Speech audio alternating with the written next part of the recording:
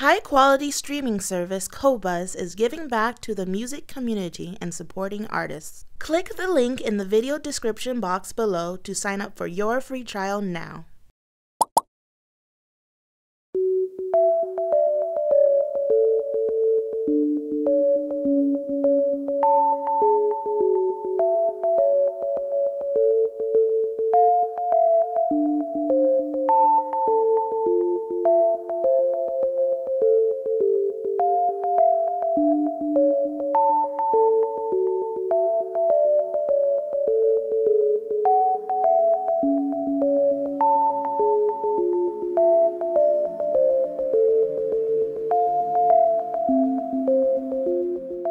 What's the difference between a server and a streamer? Many of you will have seen this before. This is a Sonos Connect, discontinued now, but this is a streamer. It connects to a hi-fi system using analog outputs or to a DAC using digital outputs, but it sits in the rack and it catches streams from the cloud. And the great thing about Sonos is it supports many, many, many different kinds of streaming services, probably the biggest selection in the world. So this sits in the rack. If we want to stream our downloads to this, so the music that we have on computers and things like that, we have to install the Sonos application on a Windows machine or on a Mac where the downloads live. And then we use the Sonos app to tell the server what to send to this. So I've got a Windows PC in my kitchen, which I use for this sometimes, and I can use my phone as a remote control to tell that Windows PC what to send to Sonos. But that's only for downloads. Streaming services come straight from the cloud to this. Now the AURALiC Aries Mini, which I've got connected into my rack behind me here, is a bit like a Sonos Connect. It's a streamer. It does Tidal, Qobuz, but it doesn't do all the other streaming services that Sonos does. What it does offer is better sound quality, much better sound quality. And it works in a similar way. Like you can use the app as a remote control to pull down Tidal and Qobuz streams and Spotify Connect. But if you want to stream your downloads, you need to have a UPnP server set up. So also on my Windows machine in the kitchen, I've got Minim server running, which is a UPnP server, and that will send out my downloads to the Aries Mini whenever I call them up, on my phone. So I use the Lightning DS app. In fact, no, I shouldn't really pull this phone up because this is Android and Lightning DS only supports iPhones. So basically you need an iPhone to do that. So that's the Aries Mini. Now the thing is like the Sonos app that runs on my Windows PC or the Minim server app that runs on the same PC. This is server software that can push out music whenever I call it up on a mobile phone to send it to the streamer. And it also manages the library and it allows us to navigate the downloads that we have stored on that device.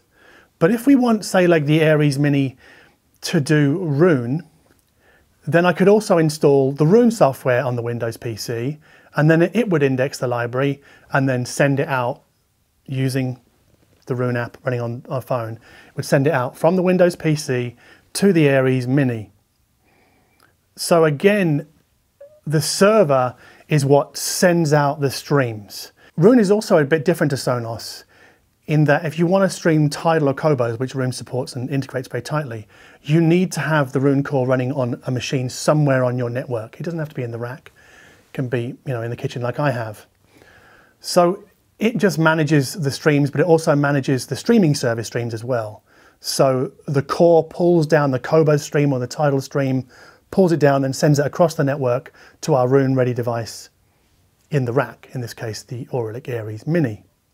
But Roon can also stream to Sonos devices as well. But that's another story for a different day. If I don't want the hassle of using a Windows PC and all that kind of nonsense, sometimes I use my Roon Nucleus, which is a dedicated Linux computer and a very nice chassis that is for cache-rich, time-poor people, because it's a plug-and-play appliance. You turn it on, connect a hard drive, Roon is running on it, and it's ready to go. So then you can just pull up the app on a phone, stream from it to a Roon-ready device in the rack. Simple. But again, it's a server. The Nucleus is a server. It serves files. This is the Bluesound Node 2i. Like the Aries Mini, Like the Sonos, it also connects to a hi-fi system using analog or digital outputs. And like the Aries Mini, this sounds much better than a Sonos device. Now this, I can stream to this using UPnP or Roon. So my Windows PC or my Roon Nucleus as servers can stream from the kitchen to here. Inside this little box is a Raspberry Pi, and on top of it is a hat which has digital outputs here. But that's not really the point of this. Basically, whatever software I put on the micro SD card in here determines the role of this Raspberry Pi.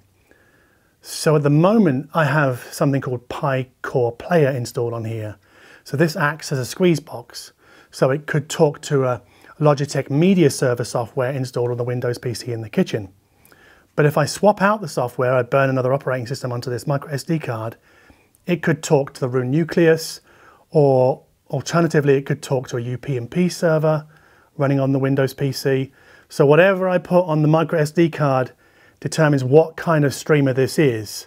But it is a streamer. It sits in the rack. You connect it digitally to a DAC here, or if you don't have the hat on top, you can use one of the USB ports. So all three of these are network streamers. They live in the rack behind us. They connect to an audio system. They play catch on whatever their corresponding server gives them. And those corresponding servers can live anywhere in the house. I mean, mine are in my kitchen. As long as they're connected to my router, so basically on the same network as these, then that network is what enables the connection between the two. So we have servers somewhere else, these in the rack, and the servers serve the files to these devices, or some of them pull from the cloud directly, but that's a story for a different day. But these are streamers, and those things in my kitchen are servers. Simple, right? So this is the INNUOS ZENith SE. It has a USB output on the back, so we can connect it to our hi-fi rack. I've got to put it down, it's too heavy. This is probably one of the best streamers in the world, best sounding streamers in the world. But the funny thing is that this also contains server software. So effectively it can stream to itself. So the server software inside streams to the internal, let's call it a sound card for simplicity's sake. This can stream to itself. This is what I call a server streamer. So it's an all-in-one setup. So I just pulled this from my kitchen. This is the Windows PC that I was talking about. Now I could also have this set up as a server streamer for Roon or for UPnP or for Squeezebox emulation. And then this could live in my rack behind me here as a server streamer. This is the Roon Nucleus, just pulled from the kitchen. But yeah, it has a USB output on the back.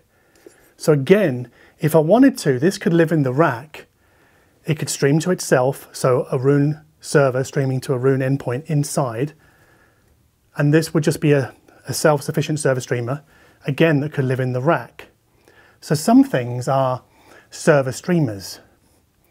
And this is where I wanted to get to, because my next video in this series is going to be about a very specific server streamer setup. Okay. Yeah, I forgot to mention that the Aries Mini can also be a server streamer, because you can put a hard drive in its undercarriage and it can sit as a server streamer, right? Mm-hmm. Anyway, that's just a minor detail. Yeah. If you liked this video, if you thought it was in any way informative from a beginner's perspective, not talking about sound quality in this video, never wanted to. I'm not going to talk about sound quality in the comment section either. Just take this for like just being a basic overview video that helps beginners. That was the intent here. If you dig that, give us a like. And if you want to see more videos like this, please subscribe to the channel. I think I have to ask you to click the bell as well. I don't know why you have to click subscribe and the bell for notifications, but that seems to be the way that YouTube works. And as always, thank you ever so much for watching.